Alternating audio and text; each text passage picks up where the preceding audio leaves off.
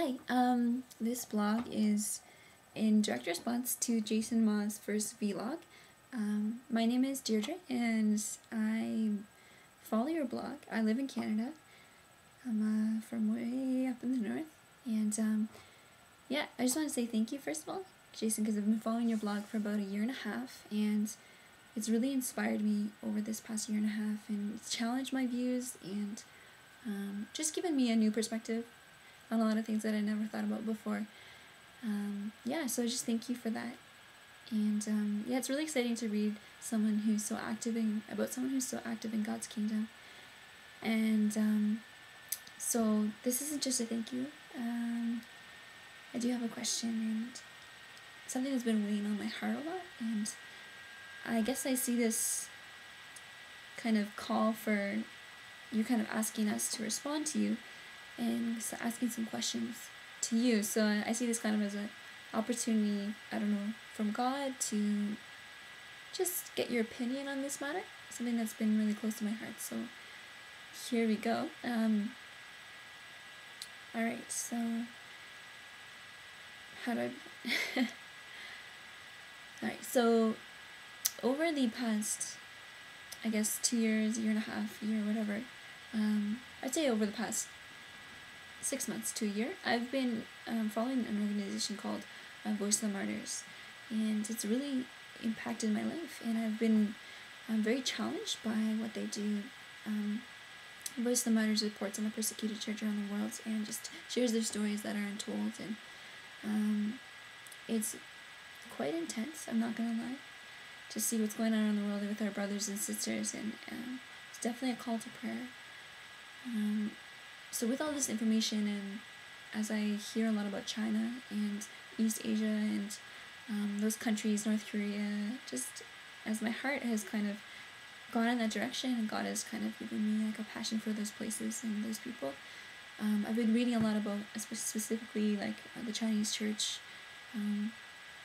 Paul Hadaway just released a book called China's Book of Martyrs, and reading Brother Yoon's testimony and various books that have come out of there.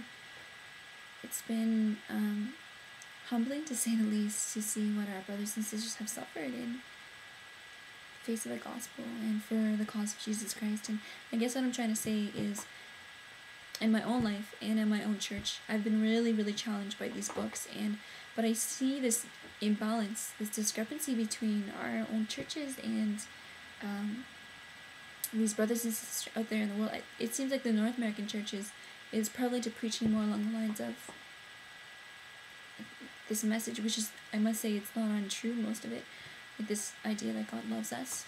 I do believe that's the premise for the Bible, and God has called us to be in relationship with Him, which is also very, very true.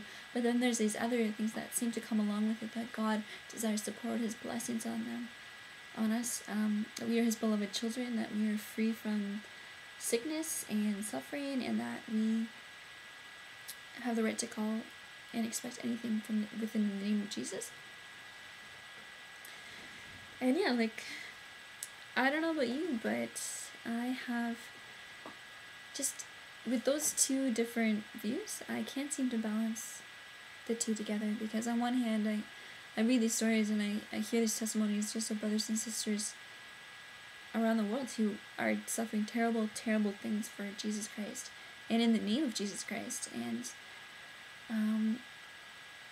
yeah, knowing that they aren't, even though they're suffering persecution, knowing that they aren't separated from the love of God. Like, it's so clear in Romans 8 that nothing can separate us from the love of God, right?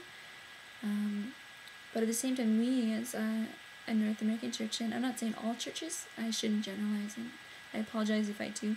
I'm not saying all churches, but I'm just saying several prominent North American churches, and occasionally my church has said things along the lines of just that seem to conflict with this view of persecution and suffering. Because, yeah, Jesus does say we will be hated by the world because they hated Him as well. He does say in Romans 8 that we are co-heirs, but He says also we are co-heirs in His suffering as well as His glory.